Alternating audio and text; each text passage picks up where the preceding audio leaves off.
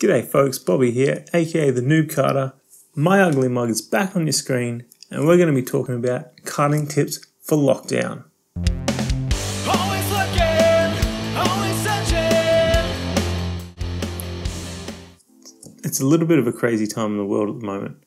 Coronavirus has put people into lockdown, whole cities, countries into lockdown. Australia's going batshit crazy over toilet paper and pasta of all things. It's a little bit nuts. But you know what? You could use this as an opportunity. You could use this to get better at karting. Here's a few ideas on things you could do while you're in lockdown to get better. The first thing you could try is sim racing. Get a wheel, get a controller, some pedals, whatever it is, and get out there and start racing. It doesn't even have to be karting related. Jump on any racing simulator like Gran Turismo Sport, iRacing, or any of those simulators. Practice your lines, practice your racecraft, and you can get better at karting. But you know what? There is karting related sims too. Like Kartcraft here, which is probably the best at the moment. You could also try Kart Racing Pro. It's a little bit older, not quite as good probably, but I haven't tried it so I can't comment.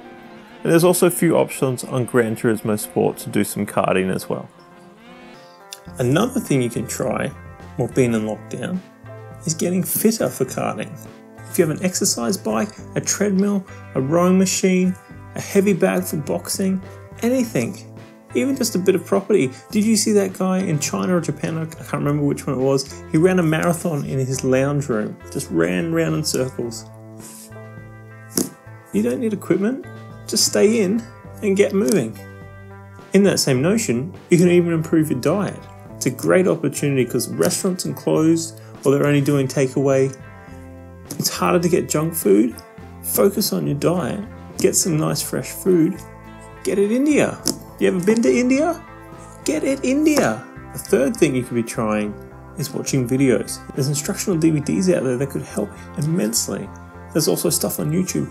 Super GT stuff, Jimmy Broadbent stuff, Illegal Alien Racing, my humble little channel. All of that could help.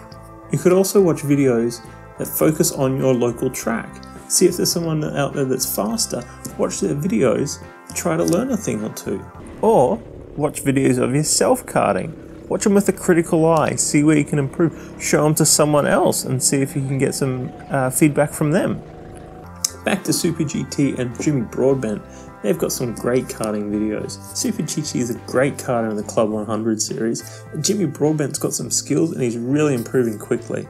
They're great entertainment. Go watch those. Another tip is do some reading. There's some excellent books out there on racecraft, improving your race theory, corner techniques, all of that sort of thing. Yes, some of it is a little bit old school. And there's so much information online on YouTube and Google, but there's probably some hidden gems in there you've never heard of or never thought of. So while you're staying in, do some reading. That's all my tips for now, but I did want to talk to you about something really quickly before we finish up. I've just hit 50 subscribers, which is just blowing my mind sort of stuff. To think that 50 people could find me entertaining enough or informative enough to actually sub to my channel, I find that amazing. I know there's other channels out there that's like 2 million times bigger than me. I don't care. I love that 50 people like what I'm doing and have subbed. So thanks everyone. If you are watching this and you're not subbed and you are liking the content, please think about liking and subscribing. It would help me out, it would help the channel grow. If we ever hit 100 subs, which would just be amazing, I might give away one of my iHelmet karting shirts. I don't know, I've got a spare one, so I may as well do it. Yeah, cool. Thanks for watching. Always looking, always searching.